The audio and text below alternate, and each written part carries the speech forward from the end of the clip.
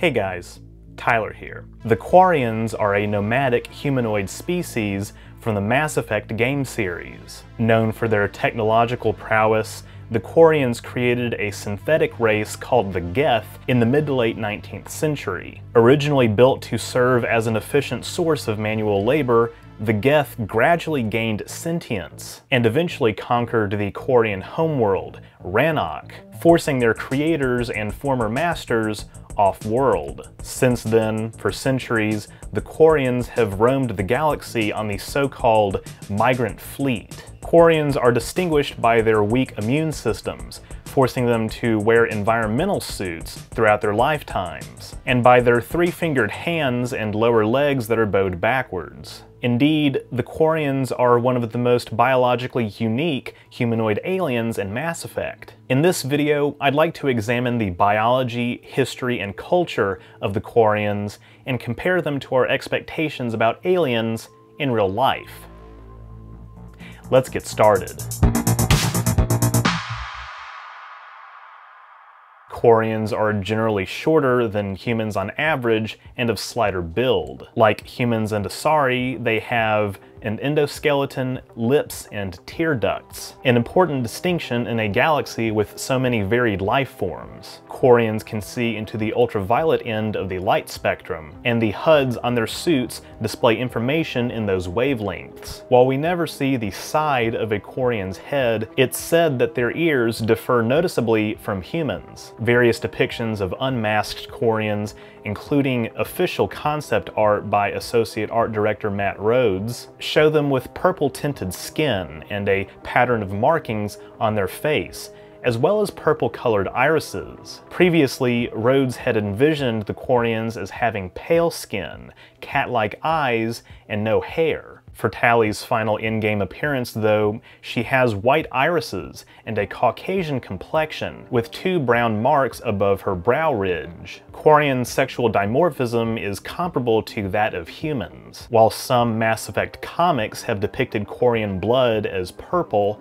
in the games, it is red when oxygenated. And furthermore, while many have observed that Quarians' knees bend backwards compared to Asari and humans, as you can see on this tali'zorah body pillow that I ordered just for this video from the BioWare store, not a sponsor, this is actually a misconception. Generally, life forms on Earth that appear to have backwards-facing knees, like birds, actually don't. Their knees bend forwards, but their stature is what's called digitigrade rather than plantigrade. That is, they walk on their toes rather than their heels. What's perceived as a backwards-facing shin bone is actually the animal's foot. In any event, such a trait may have allowed Quarians' ancestors to run faster. Much like the 3 digits on each of their hands, Quarians also have 3 toes on each foot, though male Quarians apparently lack a 3rd toe. God, oh Lord. In humans, the phenomenon of having 3 fingers on one's hand is called ectrodactyly and is naturally considered a congenital disorder that results from a developmental mutation. But for an alien species, such a trait being the norm would simply be a quirk of evolution, one with broader implications than you might suspect. On Earth, the evolution of 5 digits in tetrapods, 4-limbed vertebrate animals, including us, has long been a fascinating and controversial area of paleontology. A 2008 reconstruction of Panderichthys, a coastal fish that lived during the Devonian period 385 million years ago, indicates that these animals already had many homologous or similar bones in their forelimbs that are still present in modern tetrapods. For instance, they had 5 radial fin bones that resembled rudimentary fingers, but Tiktaalik, often considered a missing link between fish and amphibians, had stubby leg-like limbs and lacked Panderichthys's radial fin bones. Either way, what we do know is that all land vertebrates, and animals descended from land vertebrates like dolphins and whales, have 5 distal bones called phalanges in their forelimbs, an arrangement called pentadactyly. What's unclear is whether such structures evolved once or evolved convergently multiple times. In any event, while evolving to only have 3 fingers might seem like a limitation, on the contrary, 3-fingered alien species could theoretically retain most of the dexterity that we have. Thus, the Quarians' reduced digits would act as a biological cost-saving measure, as their bodies would have to provide energy to fewer muscles. And of course, the Geth also have 3 fingers on each hand, and they can blow you to oblivion just as well as any 5-fingered alien could.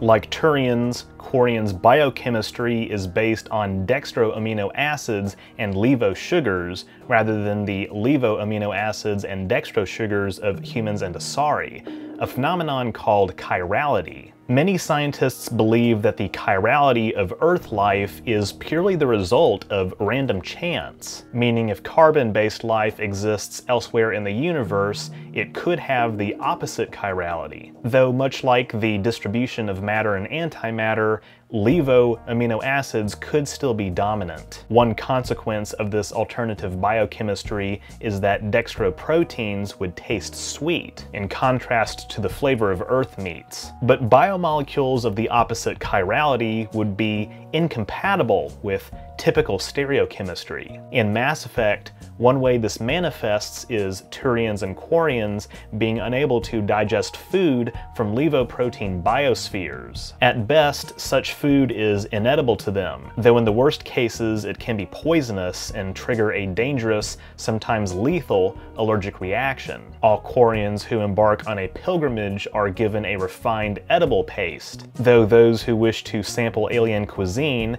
can eat specially purified Turian food. The typical Quarian diet is vegan though, purely out of practical concerns, as the amount of water required to sustain livestock is much higher than the amount required to cultivate crops. Beyond just their digestive system though, as I mentioned earlier, there's also the matter of the Quarian immune system. Quarians have always had weak immune systems, as pathogenic microbes were rare in Rannoch's biosphere. What few viruses and other microbes were native to the planet were at least partially beneficial to the Quarians, much like our gut bacteria. Centuries of living in sterile environments like the migrant fleet have caused Quarians' immune systems to further atrophy. Quarians are thus given various vaccinations and immunizations to help ward off disease. Even with the medical precautions Quarians take to stay healthy though, most are reluctant to remove their highly sophisticated environmental suits without good reason. These suits can be compartmentalized to deal with wear and tear or other breaches and prevent the spread of contaminants, much like a ship sealing off bulkheads after a hull breach. Quarians also possess extensive cybernetic augmentations throughout their bodies. They can, however, sip alcohol through an emergency induction port. That's a straw, Tali. Emergency induction port. Quarians live roughly as long as humans, but if even one infection breaches into their suit, their lifespans can be reduced by years. If a Quarian wishes to remove their suit, say for, for sex, or giving birth, they must take antibiotics, herbal supplements, and immunoboosters to do so safely. Even then, there are always inherent risks, making physical acts of affection, even purely for reproduction, difficult for Quarians. The most intimate thing 2 Quarians can do is link up their suit environments, but doing so always guarantees that a Quarian will get sick, although they can usually adapt over time. The Quarians' immunodeficient physiology, combined with their status as a marginalized people in galactic politics, has been widely discussed by commentators over the years. Some have even noted similarities between the Quarians, forced to wear masks and be hyper-vigilant of potential infection risks, and the experiences of people in lockdowns during the COVID-19 pandemic. The effects the Quarians' lifestyle has on their social bonding has also been widely examined, particularly in the context of disability representation in Mass Effect. Indeed, the Quarians' community dynamics, naturally influenced by their condition, raise lots of interesting questions about how humans would survive in a world further plagued by disease, economic strife, and social isolation.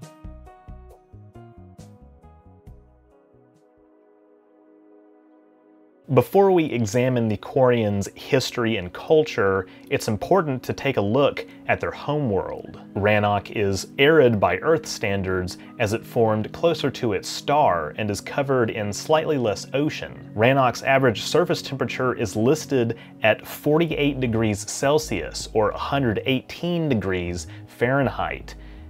Geez. The K-type orange star that Rannoch orbits is called Tikkun. It's about 90% the mass of Sol, but only half as luminous. So it's no surprise that Rannoch orbits its star at 72% the distance Earth orbits the Sun. Rannoch's day length is 32.3 hours long, which is to be expected for a planet that orbits closer to its star. Indeed, planets orbiting even smaller M-class red dwarfs are prone to tidal locking, meaning their rotational periods and revolutions are equivalent, or in other words, their day is the same as their year. This is the case, for example, with Earth's moon, which is 238,000 miles or 383,000 kilometers away. Rannoch's atmospheric pressure is 93% Earth's, its surface gravity is 0.89 g, and it's orbited by a single moon. Photosynthetic life on Rannoch is concentrated along rivers and in oceans, with large expanses in between covered by deserts. Plant life on Rannoch exhibits a familiar green color, though Tikkun's starlight, skewing more towards the red portion of the spectrum, could mean that Quarian skin pigments reflect blue light. Combined with their red blood, this could explain the complexion of purple-skinned Quarians, who we do know exist thanks to Mass Effect 3's extended cut. According to Tali and the Codex, Rannoch has no insect life, meaning that plants must rely on other animals for propagation. This symbiosis is given as a reason for the Quarians' weak immune systems, because remember, no diseases, which has in turn made colonization of other planets difficult after their exile. Combined with the further damaging effects of living in artificial environments, for many Quarians, reclaiming their homeworld is both a cultural and physiological necessity. While Quarian history reveals a lot about their society and culture, most of what we know about it is associated with the Geth Uprising, which I plan to cover in another video. We do learn a lot about Quarians' cultural practices from our interactions with Tali and the migrant fleet, and I do want to highlight some of those facts. Quarians' top priority is the survival and sustainability of the migrant fleet, with most of their laws and customs revolving around that goal. Quarian law prohibits couples from having more than one child, so the fleet can maintain zero population growth and avoid straining their already limited resources, though this rule is temporarily lifted if the population begins to shrink. Families are thus very small and close-knit. Conditions aboard most Quarian ships are extremely cramped, with family members often sharing a small living space in close proximity to other families' quarters. Because every Quarian depends on their crewmates to survive, the species is more community-minded than more individualistic species like the Krogan. Their economy is moneyless and subsistence-based, with unused items traded in a quasi-marketplace to free up space. Food and medicine are handled more strictly, with incoming and outgoing shipments tracked carefully, and distribution highly regimented. The Quarians also obtain resources from strip mining asteroids and selling items to other planets. Young Quarians are required to undertake a pilgrimage away from the fleet to become a full adult. Their departure is a major event, with the entire crew assembling to see them off. Quarians are given many gifts to aid them on their journey, as well as immunoboosters and survival advice. A Quarian cannot return to the flotilla until they have found something of value to bring back, whether it is information, money, or supplies. Even though I did just get through saying that their economy is moneyless. Much like the Federation in Star Trek, this phrase seems to be rather fluid. Quarians do not return to their birth ship, instead joining a new ship to maintain genetic diversity. The Quarian presents their new captain with a gift that is rarely turned down.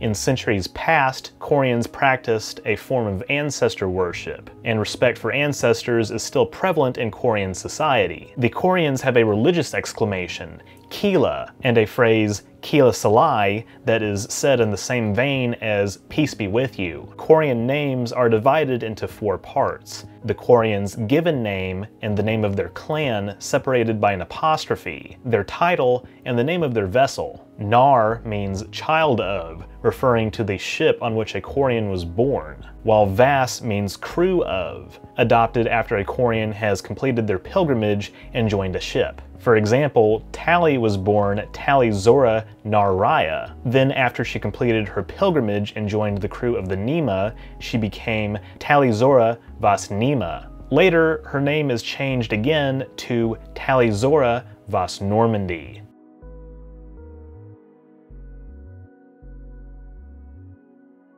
The roughly 17 million Quarians on the migrant fleet are technically governed under martial law, but they do have representative bodies such as the Admiralty Board and the democratically elected Conclave. Ship captains and onboard civilian councils also handle most in-house matters. The Quarian Navy patrols vigilantly to protect civilian ships, which are also heavily armed, making the fleet an unpopular target for pirates.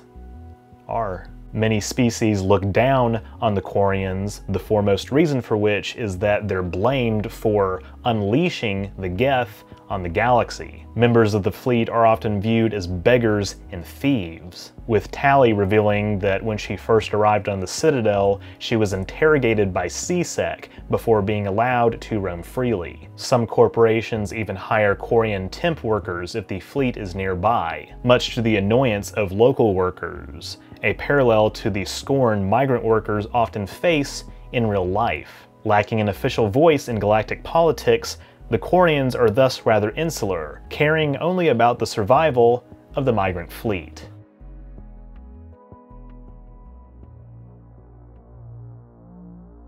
Between all of the facts that we have discussed today, it should be clear why the Quarians are a fan favorite. They're certainly my favorite alien species in Mass Effect. One reason I've been looking forward to covering them for so long. So if you are a captain aboard an Alliance ship, would you recruit a Quarian to serve under you? Let me know down below. With that, thank you all so much for watching. If you enjoyed this video, be sure to leave a thumbs up down below and don't forget to share it. That stuff really helps me out. If you haven't subscribed yet, be sure to do that as well so you won't miss future uploads, and click the bell icon to receive all notifications. If you want to support my work even further, becoming a patron or a member is a great way to do so. Links to those, as well as my social media and merch store, are in the description, where you can get a shirt like this one, designed by my good friend Phobia. That's all I had for this week. Kila Salai. I should go.